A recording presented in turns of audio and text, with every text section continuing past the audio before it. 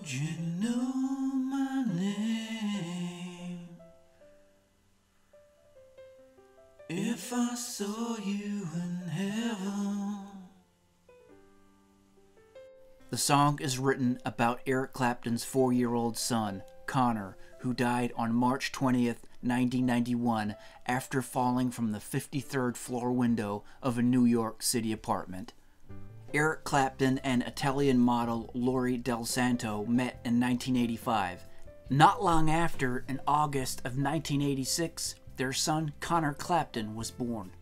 Eric and Conor would play for hours, kicking balls around on the terrace and going for walks in the garden. He deeply loved his little boy, but had no idea where to begin with him, so he just let Lori raise Conor, which she did brilliantly. 3 years after Conor was born, Eric and Lori went their separate ways. However, the two would meet up so Eric could see Conor from time to time. Lori stated, "It was a special day. Conor and I had come to New York for Easter to spend time with Eric, and he had taken Conor to the circus on Long Island. They had such a great time. When Eric got back, he looked at me and said, 'I now understand what it means to have a child and be a father.' He was so happy. It was the first time that Eric had ever had Conor on his own. That night, I put Conor to bed. He was pretending to be asleep, but when I went to bed, he jumped in with me. He was so excited about the day he'd had with his daddy." The following day, on March 20th, Eric was coming to collect Lori and Conor to take them to Central Zoo. Lori states, "Conor was in his room, still wearing his pajamas. He wouldn't go to sleep in any others. He was playing with his nanny, and I heard him talking and shouting happily. I was having a bath and getting changed, ready to go to the zoo. It was 11 a.m. and I shouted to him from the bathroom to hurry up, and he shouted back happily, 'In a minute.' That day, the apartment block janitor was in the apartment cleaning. Lori had told the nanny and the maid not to leave Conor alone for 1 second. Lori came out of the bathroom and heard the fax ring. I was there for 15 minutes, during which time I heard Conor suddenly start running as he decided to play hide and seek. I heard the nanny and she was running right behind him, but as Conor ran into the room where the janitor was cleaning, the janitor stopped her to tell her that he had slid open the window and a huge wall of glass. And the second the nanny stopped to listen to what the janitor was saying, Conor ran straight through the open window. Lori heard a dreadful scream, but it wasn't Conor, it was the nanny. Lori ran into the room shouting more and more hysterically, 'Where's Conor? Where's Conor?' Lori continues, 'Then I saw the open window and I understood at once. I felt all my strength leave me and I collapsed on the floor.' Lori then called Eric Clapton at his hotel room, explaining to him, in hysterics, that their son had just died. Then I got a phone call from Lori, just kind of screaming. She said, 'He's dead.' I thought, what's she talking about?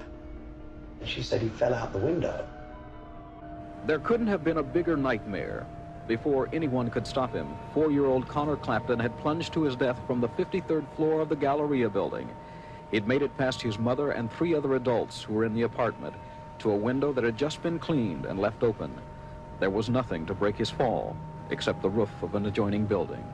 It's just a tragic accident that the child apparently wandered into the bedroom, wandered close to the window, and just by the fact that the window ledge was low, it appears that he just tragically fell out. The concierge called the ambulance, but obviously there was no hope. Eric went to see him at the mortuary, but I just couldn't. Whatever physical damage Conor had suffered in the fall, by the time I saw him, they had restored his body to some normality.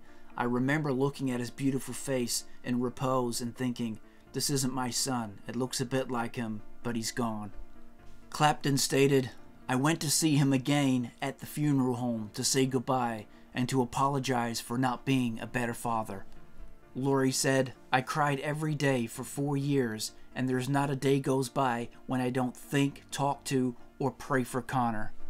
Conor, just 4 years old, the son of Eric and Lori, died on impact after a fall from the 53rd story window of his mother's New York City apartment.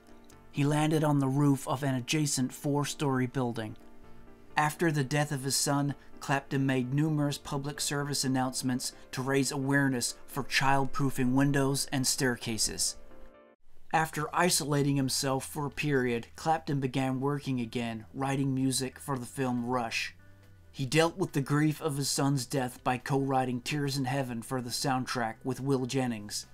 The song was produced by Russ Titleman, who had worked with such artists as the Allman Brothers, James Taylor, Paul Simon, and the Bee Gees. The track was recorded in 1991 and released in January of 1992 on the Rush motion picture soundtrack. The song is one of Clapton's most famous, having reached the #2 spot on the Billboard Hot 100 Singles chart in 1992. Later that same year, Clapton released Unplugged, his performance recorded for the MTV series of the same name. His acoustic version of Tears in Heaven garnered the song further attention and accolade. In 1993, Clapton won 6 Grammys, including Record and Song of the Year for Tears in Heaven and Album of the Year for Unplugged.